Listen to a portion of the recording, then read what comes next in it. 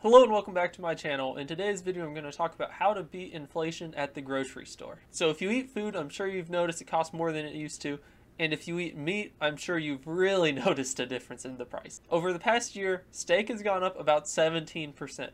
Pork products have gone up about 15%.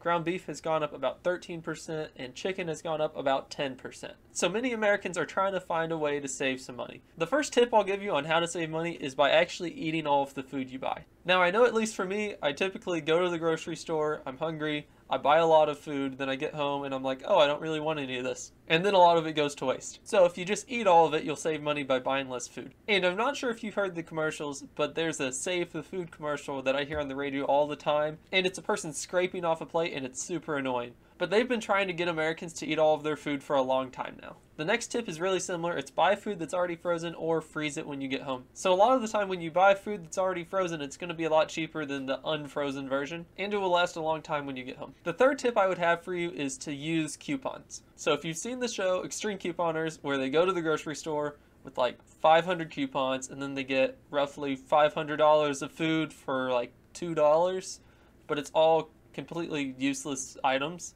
That's not exactly what I'm saying. What I am saying is just use the coupons that they give you. For example, if you go to Kroger all the time and you set up the free account to get the gas points, then after a few weeks they'll have targeted coupons just for you. So that means it's food that you actually want to buy and they're giving you a discount. All you have to do is go on the app and actually turn the coupon on and you'll save money just like that. I know most of the time that I go to the grocery store, I save like $20 or so from discounts/coupons. The fourth item is to make a grocery list. So if you go to the grocery store with an exact list, you know exactly what you're going to buy. However, if you just walk in without a plan, and then you walk down the cookie aisle and you get some Oreos, and then you walk down the chip aisle and you get like 3 different types of chips because you want Doritos, but you also want Cheetos, and you also want tortilla chips. And then you're going to end up getting all this food that you don't need. Even worse is if the bakery has something on sale, because if it's on sale, you have to buy it. So I always end up with about half stuff that I planned on getting and about half stuff that just look good at the moment. So if you just have a grocery list and stick to it, you won't end up buying all this food you don't need. So if you've made it this far in the video, please consider subscribing for daily videos.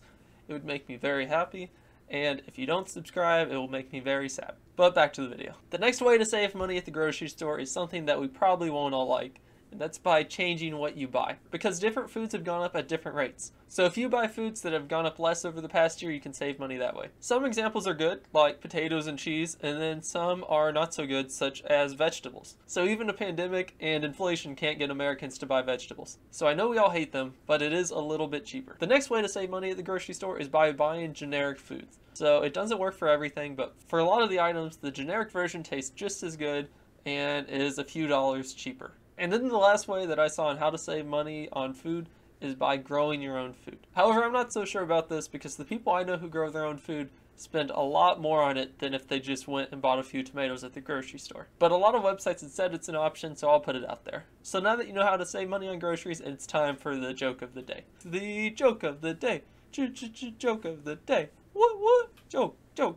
Why did the grocery store workers let the customers decide if they want paper or plastic?